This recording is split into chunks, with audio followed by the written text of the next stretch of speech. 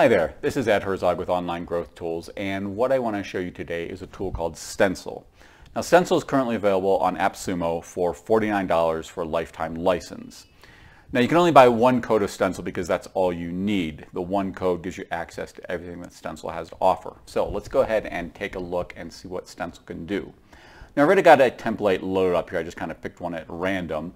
A lot of people when they're designing, they like to start with a template. So you can see here, as any of these, whether it's Canva or Pixteller or any of these graphic design tools, they've got their own templates they've built. Now, they've got their featured, they've got different categories here, right? So they've got featured, they've got my templates, which, if you create something that you want to kind of later tweak, you can save it as a template and then you don't have to recreate it from the beginning, right? You can favorite one of these templates here so that, maybe you don't want to use it right now, but you see one you like that you might want to use in the future. You can favorite it, so that's nice.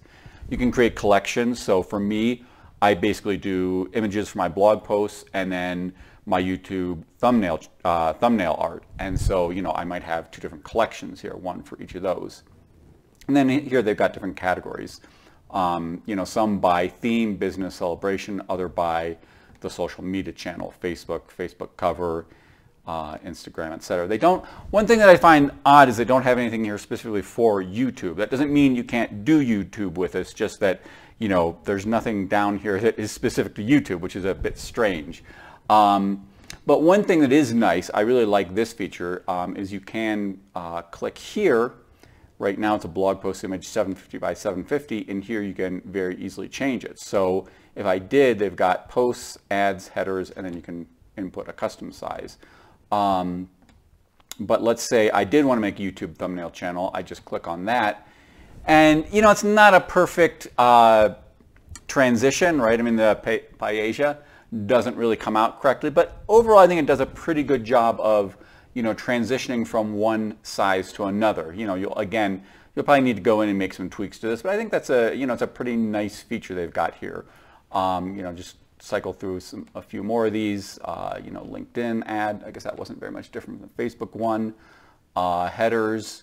Now on the headers, a lot of times on the header it doesn't actually show everything. It's I've run into that frustration. So they do have this here where they show you what's hidden, what shows only on the desktop, what shows only on where the profile photos go, and you can actually toggle that on and off right there with that button. So it's a pretty nice feature. I like that. And if you want to do a custom one, I don't know. We'll just see how this goes.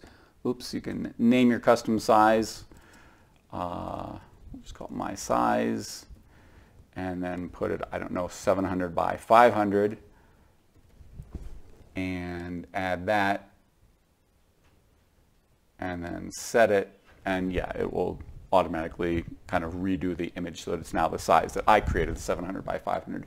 So I think that's a pretty nice feature right there that you can, just right here cycle through. You can create something for Instagram and then later very easily change it in an ebook cover or, an ad for Twitter, however you want to do it. It does a pretty nice transition. I'll probably still need to do some tweaks to it, but it does overall a pretty good job. So those are the templates. There's not a lot of templates compared to some of the others, but in some ways I think that's good. Like I know on Canva I get overwhelmed. Like I keep scrolling down, I never reach the end of the templates, and so I keep thinking, oh, there must be something better out there. With Stencil, there's not a lot of templates, but I think in some ways that's good because then you don't get overwhelmed by just continuing scrolling.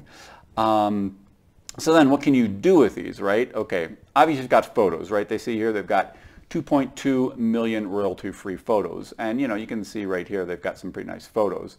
And again, you can add these, you can set it as a background, add it to Canvas, crop, add it to your favorite, or add it to collections. So you can create photo collections too. And you can also, right there with that star, add it to your favorites. So let's just say we set that as our background. Again, I'm just going to play around with this. So this now goes in there, in that space that before showed, I guess that was shrimp or something. So then the photo, again, this is pretty, if you've used these sort of tools before, again, whether it's Canva, Pixteller, Snappa, they're all fairly similar.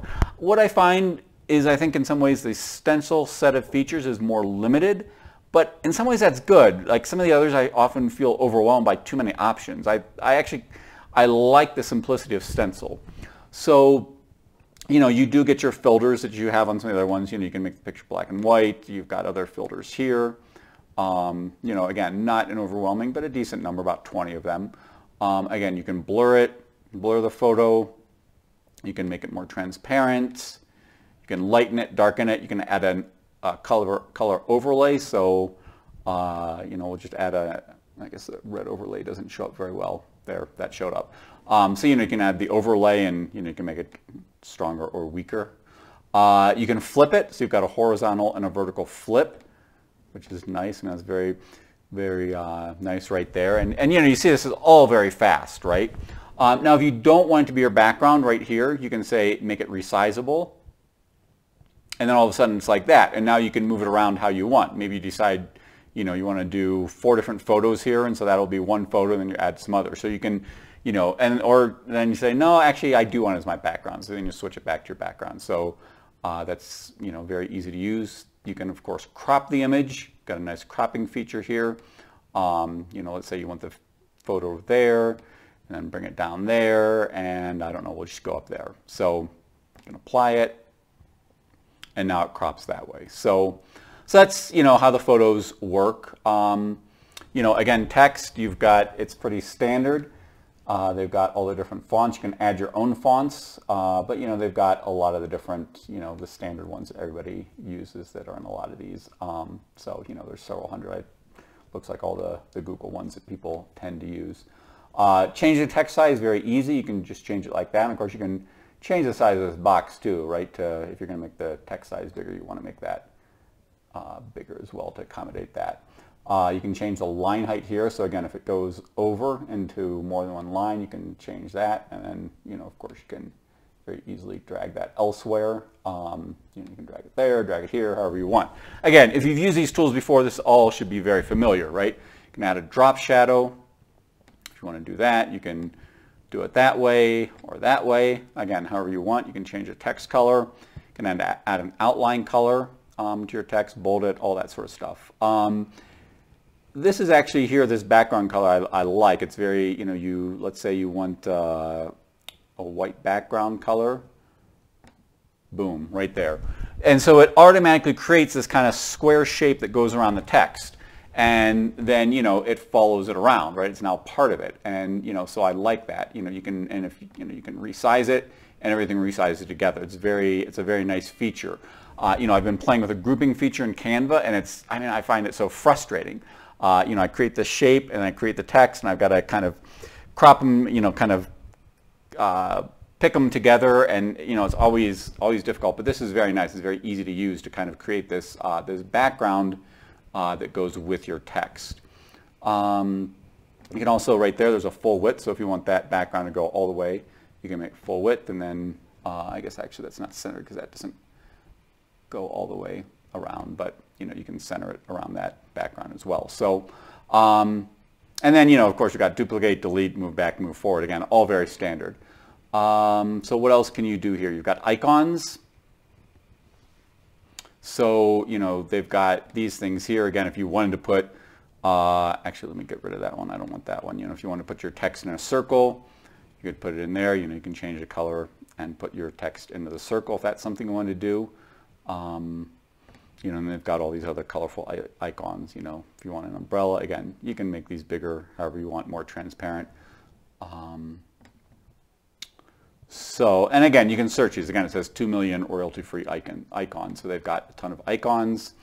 Now we come down here. Let's see, actually, yeah.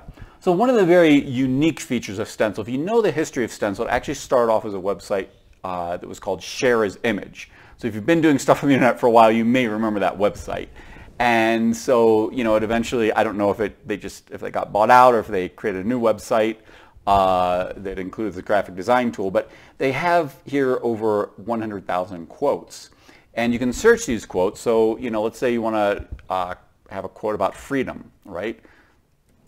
So you just search, and then it comes up, you know, with all these quotes having to do with freedom. And, you know, you just click that, and it goes right in there, including the, you know, the name of the person, and, you know, just very simple. So this is really good. It's a great tool, you know, if you're really into making social media posts that have quotes. I mean, Stencil is your tool. There's just, you know, it's so simple. You've already got your quotes here. You don't have to spend time finding them on the internet. They're right here. So it's a very, very nice feature. Definitely one of the better features, you know, very unique feature. And so, and again, you can do these, you can add it to your canvas, you can favorite it, you can add it to collections. So, you know, again, if you don't want to use something right now, you may want to save it for, you know, sometime later once you come across it. So that's a very nice feature. Of course, you can upload your own images if that's something you want to do. Obviously, that's, you know, a very standard feature. You can also add logos or watermarks, upload those. Here they've got your saved images. So again, it's a lot of this is very standard, but again, there are some what I consider to be some very unique and useful features. Coming over here, again, here's a button if you want to add more text. You add more text there. You can show the grid lines. You know, if you need to see, you know, see the grid lines, they're right there. You can clear the image, that clears everything. Another very unique feature of Stencil is this change history, which is nice. They do have the undo button here, but you know, you can kind of see the history. I don't know that I've seen that on other ones. So if you know that you want to go back to a particular point, you know, again, they're not going to give you a lot of details. You know, icon added, icon deleted, icon added. So maybe not the most helpful thing, but if you don't have a lot of changes, you know, rather than hitting the undo button 5 or 6 times, which sometimes I find myself doing, you can just go into the change history and go back to where you were, right? You just, right there, boom, it changed it back to something that I had before. So, so that's nice. A couple other really neat features with Stencil is they do have these extensions. So they've got a Chrome extension, a Firefox add-on, a Safari extension, and a WordPress plugin. So I want to show you the Chrome extension. I'll show you the WordPress plugin. So let's come here. So I'm on Pexels, right? And you know, I find this image that I like. We'll just say I like this image here, this dog, right? So I just do a right click, and right here I've got Stencil, and I can either add it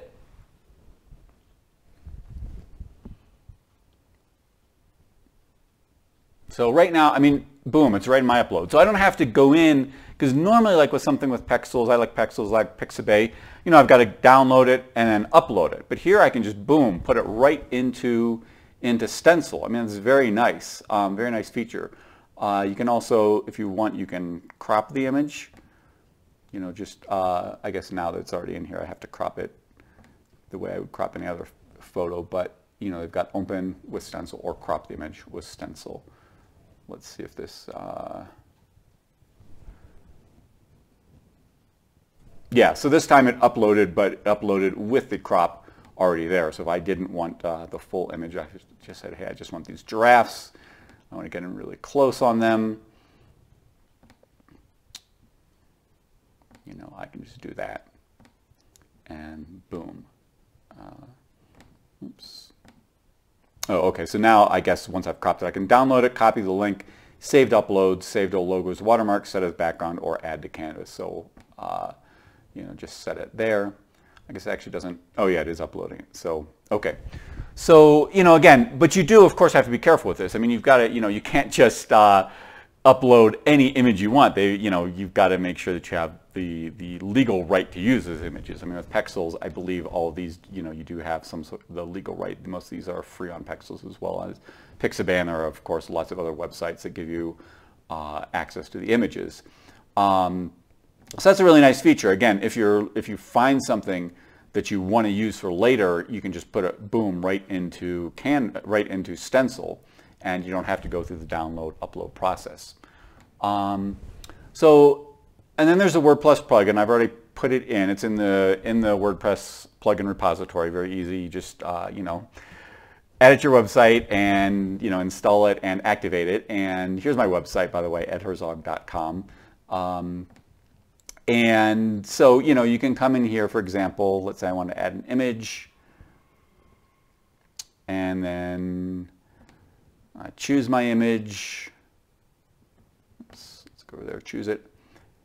And look right there, Stencil. So I can do, again, if you're familiar with WordPress, you've got these normal options: upload an image, media library, Stencil, or this is something that I've got plugin in Envato Elements. But you've got everything right here already in here, and so and you can create your image right here in Stencil, and then drop it right into your WordPress blog or WordPress or a page on WordPress. Or you could use something you've already created in Stencil and put it right in there. So, this is a great tool. It's very easy to use, and I love how it just incorporates right into WordPress. So if you're a WordPress user, this is a great feature. So let me see if there's anything else here that I want to show you on Stencil. I think that pretty much is all the features of Stencil. Again, it's not the most sophisticated tool, but it does have some nice features that I think are very unique, and I think makes it very much worth $49 as a lifetime price. Again, you've got the 2.2 million photos, the 2 million icons and graphics, templates, Google Fonts. You've got the WordPress plugin, the Chrome, Firefox, and I forget the other add-on to get pull images right from your computer into Stencil. You get the quotes. So oh, I know there is actually one other thing that I wanted to show. Now that I think about it, sorry about that. So when you download, you've download JPEG or PNG. You can do either regular dimensions, or you can do it as a retina image, and you can do it as media or print. And then they've also got here, you can save it as a template, or you can preview and share it. So here, you can share it again directly onto Facebook, onto Twitter, onto Pinterest, on Instagram is not direct. You've got Instagram has a very much locked API, and so you've got to put it via SMS, and looking at the deal limits here, you get 100 Instagram SMSs a month. You can load it up through Buffer, or you can share the image directly via link. So some very nice, and there you get a desktop preview and a mobile preview. So so again, it's very easy to share from here directly onto social media, which again fits in very well with this quote thing, right? I mean, you don't have to do quotes. You can do other types of images, but it works very well. It's a nice integration. So if you have any questions about Stencil, please let me know. I think this is a really good tool, and if you've got other tools, this still could be useful for you, because it does have what I believe are some very unique features. I will put my affiliate link if you choose to buy Stencil. I always appreciate if people buy via my link. It helps keep me in business and helps me create more videos. And subscribe to my channel. I've got a couple more videos coming out in the next couple of days. So if you subscribe and then click the notification button, you'll hear about those videos immediately. So that's it. Thanks, and have a great day.